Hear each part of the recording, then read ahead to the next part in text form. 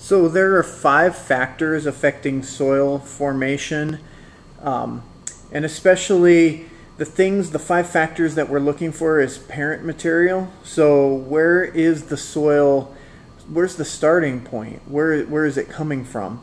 The climate is the second factor. And so in our area, we're familiar with our precipitation and temperature regimes. And as far as Arizona soil goes, and as far as Arizona climate goes, we have quite a bit of diversity stretching from the really low elevations in Yuma up to the White Mountains and areas around Flagstaff, the Mogollon Rim, where elevations can gain in excess of 12,000 feet. So in our area, the precipitation and temperature is very heavily tied to topography, which is also another one of the 5 factors affecting formation. So topography, which would be mountains and hills and valleys and low deserts and canyons, all of that topography is elevation that affects precipitation and temperature, because traditionally in Arizona, as you move up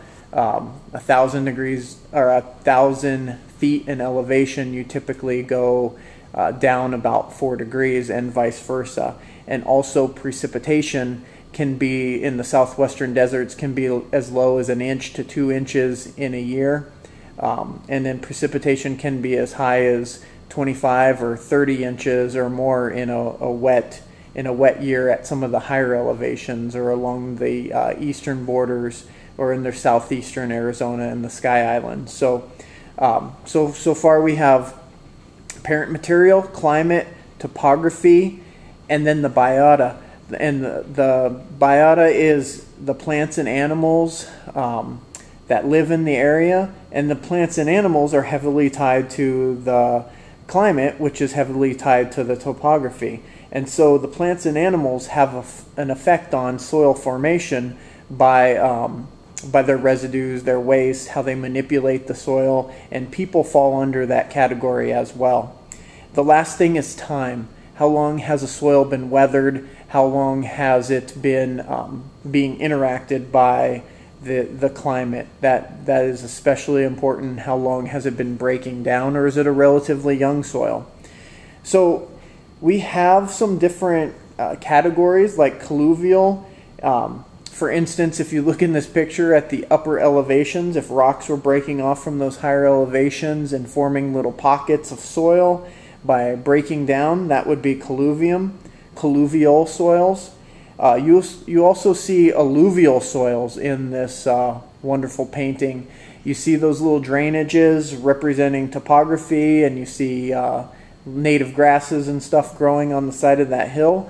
That material is alluvial material that's built up there by water draining out. Those are sometimes called in the deserts like bajada, I think is the Spanish term for it. They form alluvial fans. So you see that fanning material coming out from the mountainside, and that's water driven.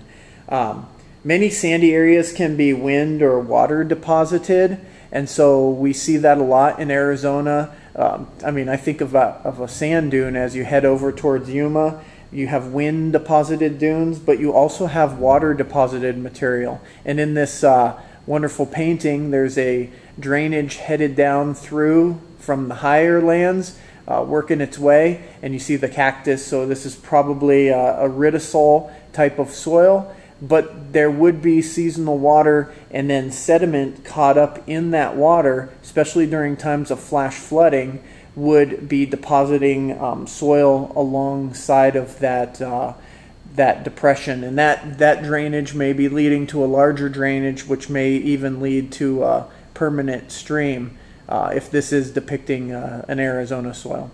All right, guys, thank you.